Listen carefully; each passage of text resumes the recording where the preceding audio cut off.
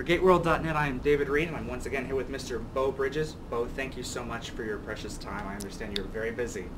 I'm glad to be here in Chicago at Stargate Convention, and it's good to see you again. Good to see you. When did you arrive? I got in last night. Okay. Yeah. Been touring around today. Where have you been today? I went to a little, what do you call those things where they have, people bring out all their old stuff?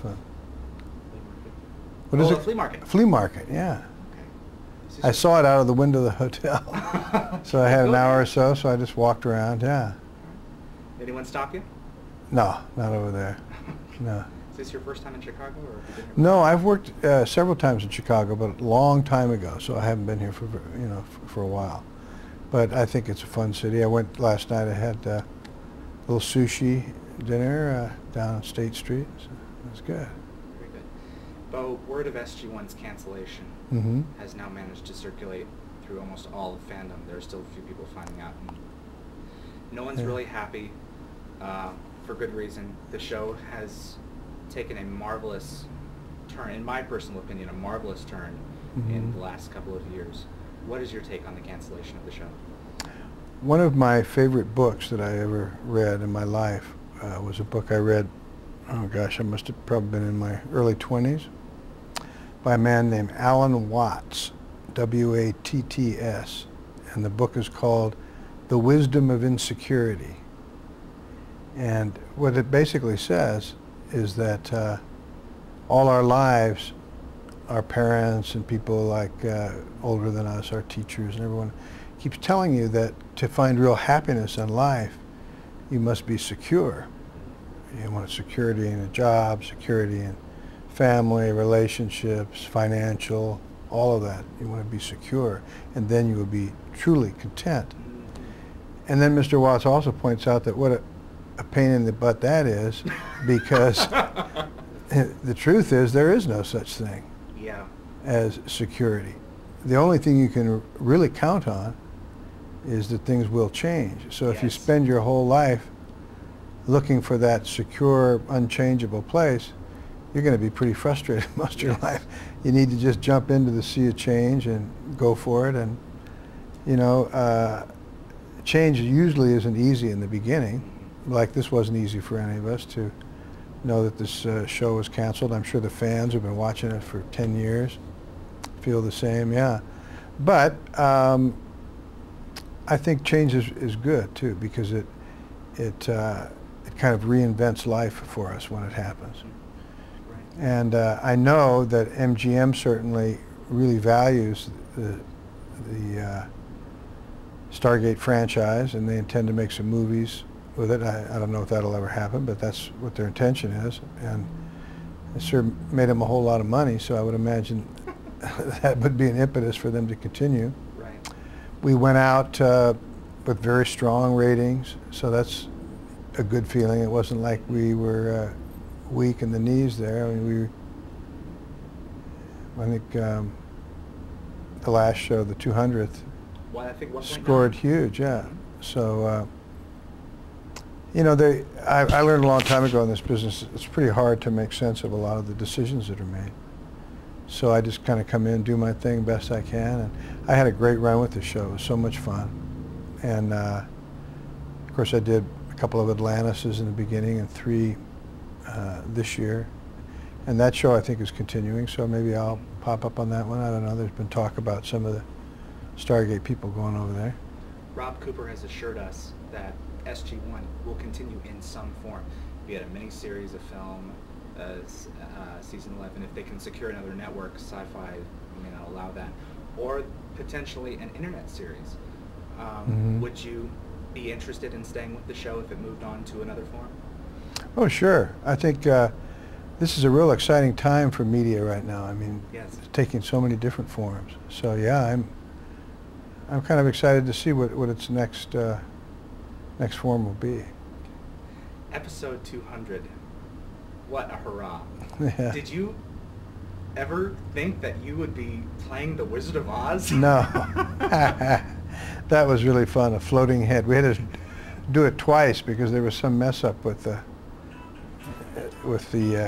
camera or something, so it was crazy. But yeah, when I read that script, I couldn't make hide nor hair of it. I didn't understand what it was. In a good way, I hope. Well, sort of. I mean, I didn't understand it at all. And then when I did it, I didn't understand it because there was so many little sci-fi things that I wasn't party to. Mm-hmm. But in the end, I watched it. I had a good time. It was fun seeing all the old people back, and you know. Okay, good. Yeah, 200th episode. That was quite a milestone for the franchise. So you probably, I would imagine, were feeling like, okay, it's there, 200. You know, I'm just kind of along for the ride. No, I felt good about being part of it because 8 years is a lot different than 10 years. Mm-hmm. And the show didn't kick into those groundbreaking moments until Ben and Claudia and myself came aboard. Right. And you know, I certainly, speaking for myself, I enjoyed it so much, and I feel that I am a part of that show now. Good. And I always will be because you know, I was along for a good part of it, and I think it's a wonderful show, and I think it'll go on in some fashion. The episode Uninvited, Mm-hmm. that was a great opportunity to see a good deal of character development, particularly between Landry and Mitchell. Yeah. And I've been wondering, ever since I saw that episode, how could you two keep a straight face with the duck call? Yeah, we didn't too much. I happen to really love birds anyway. Oh, okay. And I don't think that Rob knew that when the guys came up with that story. But oh, I laughed when I read that because I like to tease my own son when he was younger, especially about you know, that there was this fictitious bird club that he and I belonged to, and I would talk about it in front of his, not Dylan, my son Zeke, and I would talk about it in front of his friends. I would say, "Let's have a meeting of the bird club." He'd say, "Dad," you know. So I went back to a lot of that when I was doing that thing with Ben. Okay, great. What was your inspiration for acting originally? Was it your father, and did he push for you and Jeff to enter this industry, or did he try to dissuade you from doing that? Yeah, many people ask me if my father, you know, what hand he had in my career, choosing my career. And, you know, he had a lot to do with that. I mean, he gave me my first job in this business, which is the hardest thing to get in show business, is that first opportunity. But most importantly, he was just a great dad all the way down the line. He was always there for me and for my brother and sister. And as far as show business is concerned, he really enjoyed being an actor and loved it. But he made myself and the rest of the family, the kids, aware that if we wanted to try it, that it was a very, you know, very risky business, not a lot of security like we talked about. And that if you really wanted to do it, it was something you had to be prepared to sacrifice a lot for and to work hard. So, you know, kind of all of that was true. When I first started off, I was trying to make a mark for myself and maybe tried to distance myself a little bit from my dad.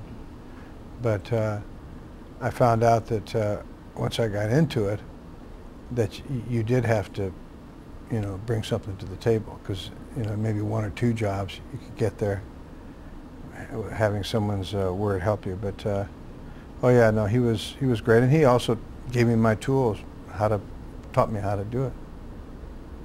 Last question for you. What do you intend to do next? I have 3 films coming out.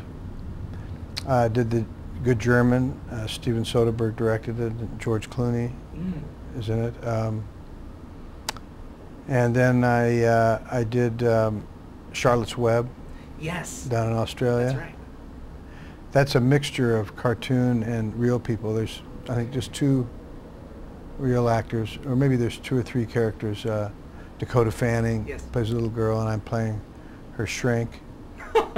And then I did also a movie called Spinning into Butter with Sarah Jessica Parker. And so all 3 of those will be coming out. So I suppose in the next few months, that's how I'll be getting busy, is just going out and promoting those shows. Yeah. I hope you're looking forward to some time off. I am. Yeah.